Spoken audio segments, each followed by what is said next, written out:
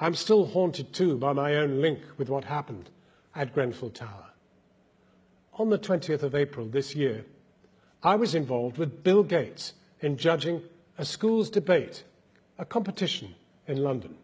It was the final of a countrywide championship organised by the charity DebateMate.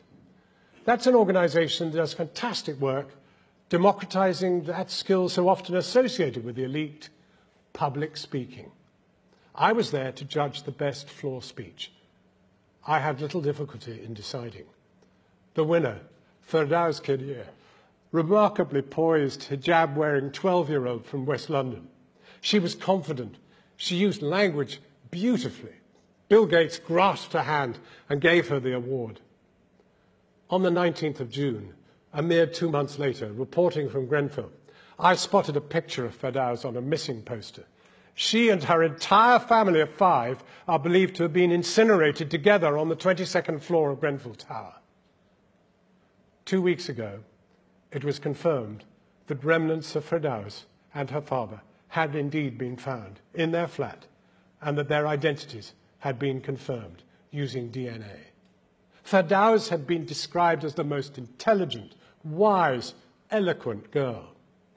I was fortunate to witness that firsthand, and since then I often think, what might have she become? What were her life chances once she'd been picked out in this way? Could she have prevailed over the fractures in our society and succeeded? Britain is not alone in this. Our organic links with our own society are badly broken, in part because the echelons from which our media is drawn do not, for the most part, fully reflect the population amongst whom we live and to whom we seek to transmit information and ideas. Grenfell speaks to us all about our own lack of diversity and capacity to reach into the swathes of Western society with whom we have no connection. Like my fellow journalists, I have spent many hours around Grenfell. I've come to know a number of the survivors, and I speak to them regularly by phone or email.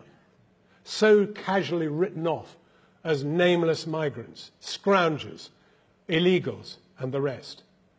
Actually, and it should be no shock to us, the tower was full of talent, not least the wonderful and talented Khadija Sayed, who died with her mother on the verge of a major breakthrough as an artist.